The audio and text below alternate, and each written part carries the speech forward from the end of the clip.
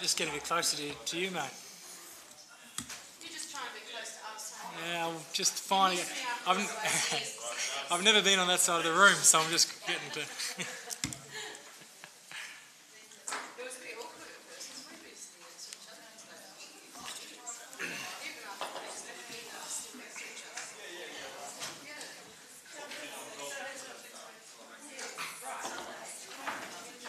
So I'll get James on this, is that okay? Yep. So that's the first thing we do, isn't it? Yeah. Yeah. So it's not a my.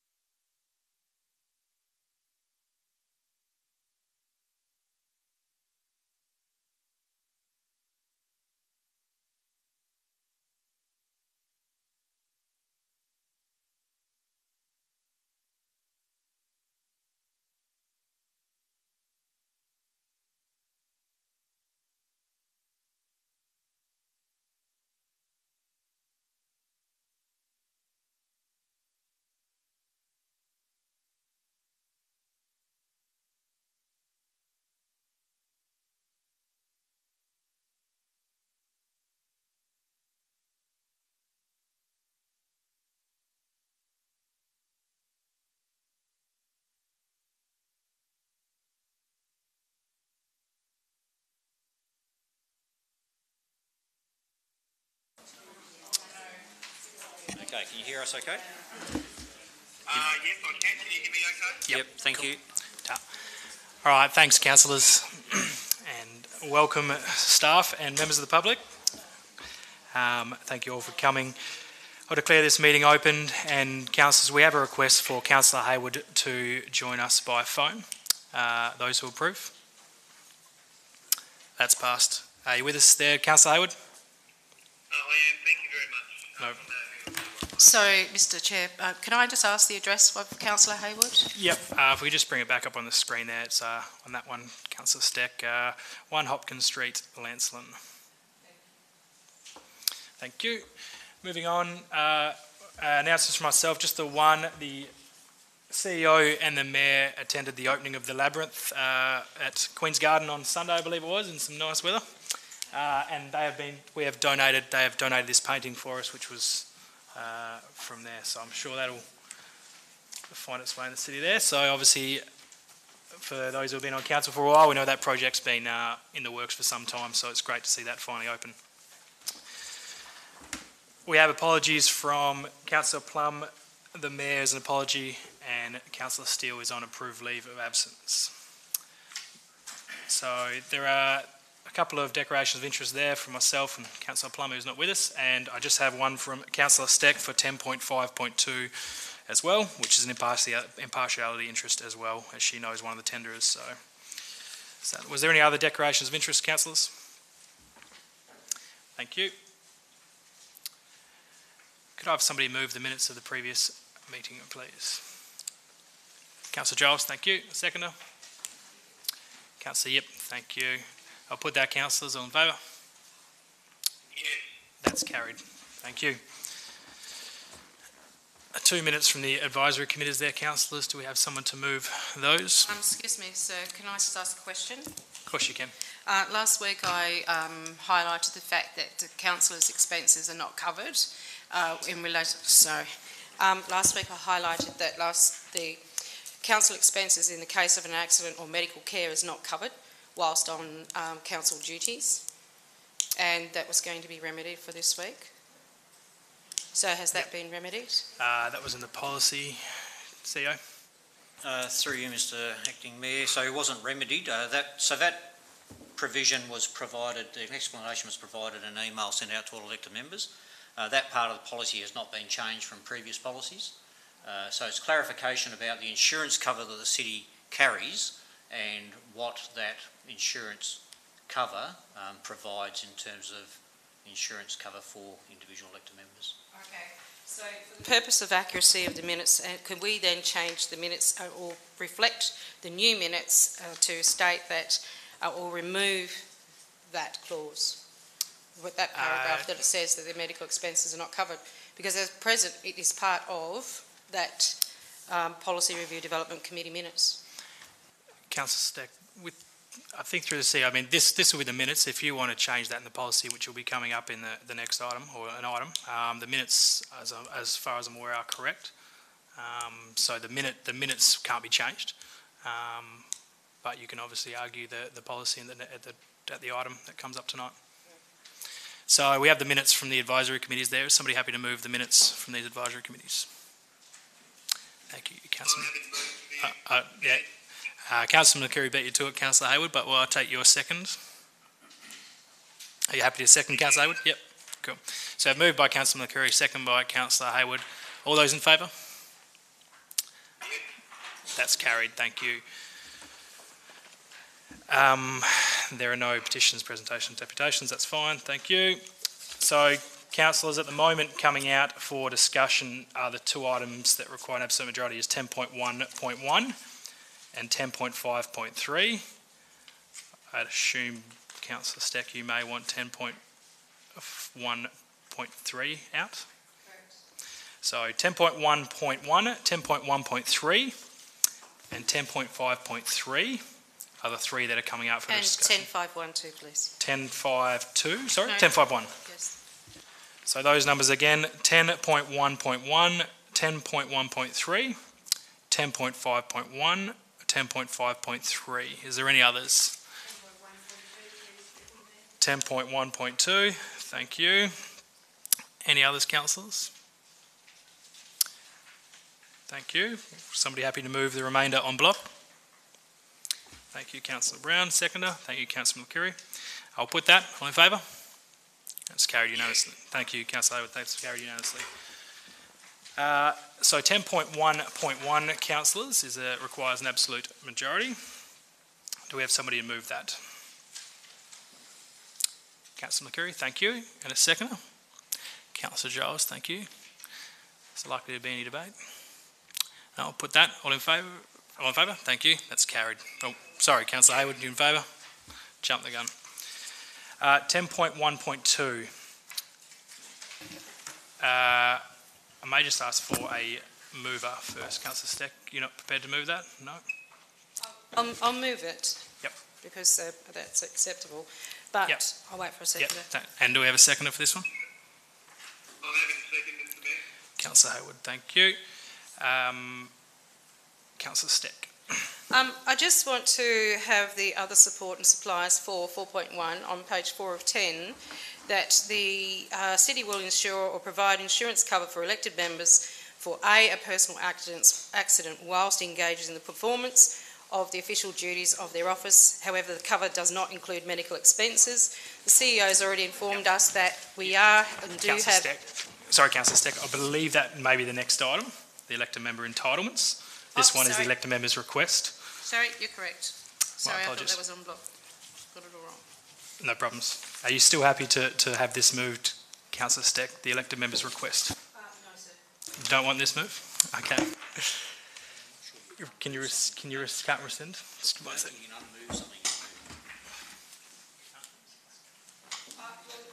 For the purpose of it, I'll say it, keep it moved. Thank you. Okay. Councillor Steck. Anything to add to this item, Councillor Steck? No. Councillor Hayward, would you like to speak to this item? I would, and hopefully people can hear me okay. Look, I encourage councillors to support this motion. It came through the policy committee where we had a look at it. Really, all it's just detailing is a different process. So at the moment, those requests are sent through the Mayor's office, and there's a number of individuals that it has to go through in terms of a bit of a chain. And what this does is it proposes a more efficient system that just gets the job done a bit simpler and a bit easier, and hopefully gets the answers to the questions that we ask and others are asking us to find out information about a little bit more succinctly and a little bit more quickly. There is still provision, as we understood from our briefing session last week, that if there's something that's a matter of policy, those questions and answers will still be sent to all of us anyway, as part of this policy. So it's really, there's no risk. This is simply a different method of achieving what we've been doing. So I'd encourage council to support it. Thank you. Thank you. Thank you, Councillor Hayward. Is there a speaker against? Councillor McCleary. I find this quite concerning in so much as we're talking about streamlining communication. How do you streamline communication? We're elected members. People contact us. People want a name, okay, of whom that they are going to contact. That's what we're there for. That's how we make ourselves known to the public, that we're there to serve them. So if we, and this is just a small technical part, so if we say, yes, no worries, I'll write to records, wow, not a very good look, I don't believe. When we're streamlining, we're going to be talking to staff. We're writing to staff. What were we told as councillors? We're told we talk to the Mayor and the CEO. We don't talk to staff. I know it's also a policy where it's just written and it ends up down there. Quite frankly, it's a safety net. It's about accountability. So if we start with writing to the PA about our concern, whether it's a concern that's come through from a resident or whether it's us wanting to know something about a strategic plan or what's happened to such and such, I wasn't at the meeting and I'd like to know what's going on. And then it filters down.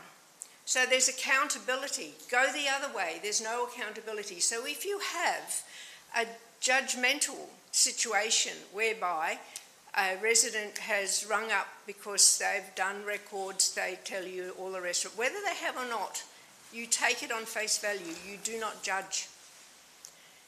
Then it goes to the one person and they say, oh yes, they've done that before, we've done all that information, and it kind of lies dead. So in about 6 months' time, you're walking down the street and someone says to me, you know, you never got back to me about that situation there. What happened there? And it's just not about accountability. You really need to know what's happening. I know it's all written here that we are assured through the policy that checks and balances will happen. But quite frankly, I keep coming straight back to it's messy. Communication is messy. There's no such thing as streamlining a conversation to make for money, okay? To enable you to be able to say, well, we've cut staff down by a certain amount of people because we haven't had to go through 5 levels because of all the pettiness of the things that maybe councillors' requests are about. It's already been judged, already, before you get there, that we already have been judged, that we're sending too much information in, we're asking too many requests. We are absolutely bogging up the system. We need to make it more streamlined. We need to get the councillors to send it to records like every other person does. No, thank you. I'd rather be bogged down. I'd rather have that conversation, and I would rather have to pay extra in my rates if it means that I have the extra 2 or 3 people to be able to be there for our community to answer those questions, to have the time to give a detailed, unjudgmental view and a correct view. And that's why I write in. I like to get the words from the horse's mouth to make sure that I have exactly the exact information to be able to give that to somebody else. I'm not saying, and I'm not judging our records, I'm saying we are councillors. We go through the CEO or the mayor. We don't go through staff. So please vote this policy down. Thank you. Thank you, Councillor McCreary. Is there another speaker for it? I'll speak for it. I think an example last week talking about accountability, Councillor McCleary, in response to that, I had a request, sent it through records. It was the first time I'd used records. I obviously got the request emailed to me, all the details. Sent it through to records, and within 2 days there was a response to my email with that outcome. I was then able to follow up with the resident saying, here's the answer, is there anything else we can help with? So I think in terms of it getting done, it worked perfectly fine. So I'm all in favour for it. Again, this is a policy. This is something that the policy committee have come up with, and obviously between some of the staff and councillors talking about options. So this is an option that we've come up with. It's not locked in stone. It's a policy which obviously is reviewed every under a certain time frame anyway. So I'm more than happy to support this, and let's see how this goes. And I'm sure Councillor McCreary, and I certainly appreciate the effort you put in for the residents, but I'm sure we can continue to use that through the ways I just mentioned. So councillors, I would urge you to support this one. Is there a speaker against or a question? Councillor Smith and then Councillor Jarvis. I just wanted to ask, the reply you got, did that go to all the other councillors? I believe it did, but I could ask. It did not? I thought that was it. Councillor Jarvis. Thank you, Mr Acting Mayor. I support Councillor McCleary in this. I didn't agree with this from the beginning. Obviously, I wasn't at the meeting. I think it was sometime last year, earlier this year, or late last year, with the councillors, but I wasn't a part of that discussion. But I did email to records for the very first time the other day, and I got, surprisingly enough, a response from Katie. So how does that work? Was she the responsible person for my request? I don't think so, but I didn't get a response from the responsible person. Katie is not the responsible person to the question I asked. The question was misinterpreted anyway. I got a very strange response, which wasn't what I'd asked for. I still haven't got a response to my response to the response. So from my point of view, from my very first experience, it hasn't worked very well. So I don't think, I agree with Councillor Cleary, I don't think we should be asking questions of the same people who everyone, the other 30,000 people in Bunbury are asking the questions of, because I just don't think that's the way it should work. We are councillors, we're here to represent our ratepayers, and I don't think that's the way we do it, because we are just asking the same questions of the same people and getting the same answers, instead of being able to advocate for something that we may think needs to change. So I would urge people to think seriously about this and not support this motion. Thank you. Thank you. Councillor Giles. Further speaker for?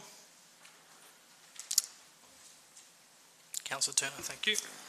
Regardless of whether we write to Records or to Katie directly, we still get the same response. It still goes to the right person and we get a good response with all the detailed information. I've used Records many times and I've always got a good answer. And so have the community. If they have a right to Records, they also get a reply from the direct person who is going to fix or give the answer to that solution. So I don't see a difference other than fine-tuning the system. If you've got your named councillor, they're going to respond to you. And pretty simply, once they get the system working better, they will respond to all councillors, no difference. And I've had a lot of responses from different departments, but Katie is the one who puts her name down the bottom of the letter. So I'll be voting for it. Thank you, Councillor Turner. Is there a speaker against? Oh, no, I'm just closing. Okay. Is there a speaker against? Thank you, Councillor Steck now. Thank you, Mr Chair. Look, this is nothing new. When I first started council, we used to go straight to Records before anyway. And for whatever reason, you know, the wheel got reinvented. But quite frankly, if it takes 6 months for a response to come back, well, I doubt that, because if time passed, you're going to go back to Records and go, well, hang on, I haven't got a response yet. Can I have a response? So, and having dealt with staff previously, generally speaking, they get back to councillors fairly quickly with detailed information. And if they don't, it's generally because it's more technical and requires further research or further conversation with the relevant person. The other thing I'll point out is that with Records, everything that goes through council is recorded. So Records is the number one place that records everything. So technically speaking, every phone call, every email, every file note is meant to go into Records. So that if someone pulls up Freedom of Information, it's the one place they go to. So, and that is streamlining communications, it's streamlining records and it's streamlining responses, and also the time frame that it takes to get back to us councillors. And I don't believe that we're bogging the system down. I believe that staff are saying, instead of 4 people doing the one response, one person deals with it and it goes to the right person first and foremost. So I urge you to support the motion. Thank you, Councillor Steck. I'll put the motion. Those in favour? Yes.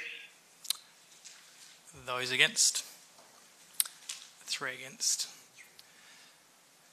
That motion is carried. Thank you.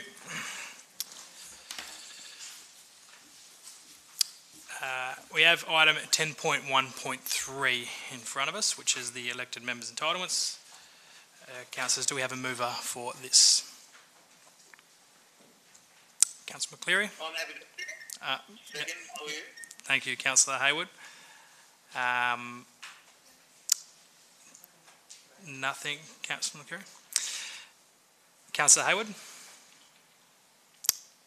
All I can say is that this is a terrific policy to have moving forward. It deals with the issues around a fair remuneration for councillors moving forward without having to have the embarrassment or difficulty of having to make decisions without the support of a policy.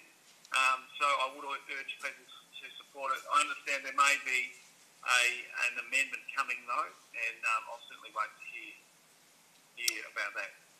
Thank you. Okay. Councillor Steck, is that a question or speaking against? I just want a question in relation to, as I alluded to before, point 4. Yep. I want to make sure that even though the CEO has given me the assurance that the policy hasn't changed, that the medical expenses for councillors on council duties are indeed covered, I want that reflected in the minutes because currently it states in the policy and in the minutes that the city will ensure or provide insurance cover for elected members for a personal accident whilst engaged in the performance of the official duties of their office. However, the cover does not include medical expenses. So I just want the minutes to reflect that the medical expenses are covered while you're on councillor duties. Even though the CEO has given me assurance, I accept your assurance, Mr. CEO. Don't doubt you for one moment, but I want it reflected in the minutes, please. CEO? So just to clarify, the email that was sent to elected members last Friday clarified the wording and what is covered under our insurance policy. Part 4 of the policy you're considering tonight repeats what is covered under our insurance policy. So my suggestion to elected members would be that if that part of this policy wants to be reconsidered, then that part could be reconsidered by the Policy Review and Development Committee, but we'll need to get clarification from our insurer whether that insurance element, as to cover that point that Councillor Steck has raised, is even possible to have covered. So, sorry, just to close. Yeah. So currently, the policy, which is a standard policy and has been in place for a number of years, is exactly as the wording that's contained in Part 4 of what's in front of you tonight. Okay, well then, thank you, Mr. CEO. Councillor Steck, is this a further question? Yes, I would also say then, well, can we please then allow for point 4 to be referred back to the Policy Review Committee, please, for further consideration.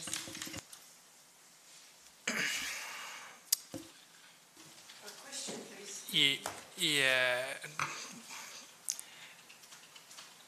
Councillor Steck, do you want the policy referred back to this current policy referred back to the Policy Committee?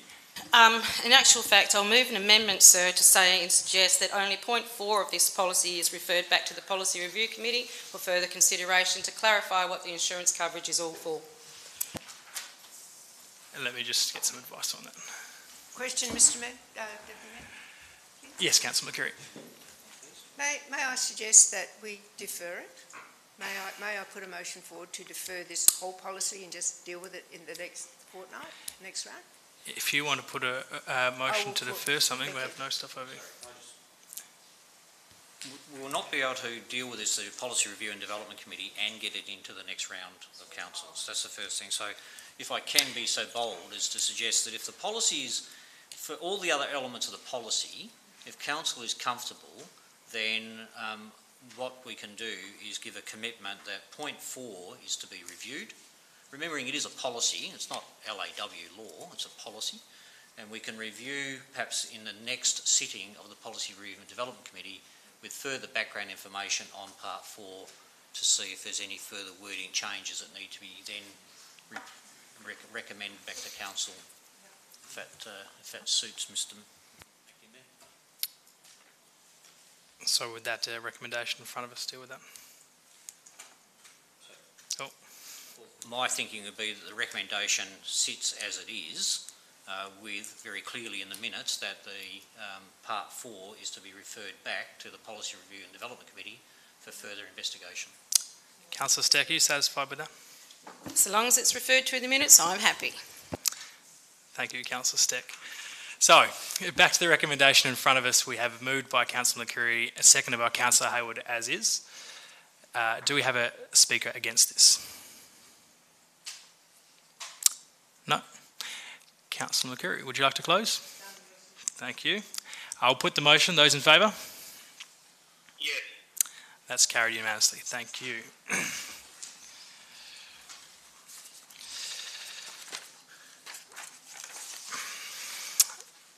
10.5.1, councillors.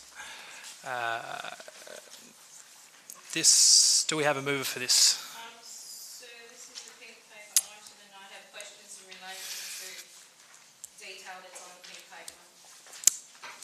Okay.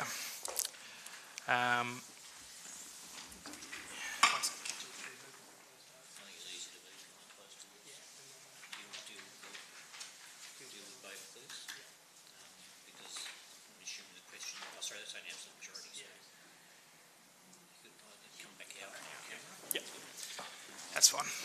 Well, we need someone to move, but we move behind closed doors. Councillor Steck, if you want to move that way. Well, I'll move behind closed doors, please. A second. Thank you, Councillor Giles. All those in favour? Yes. That's carried. Thank you, Media. Can I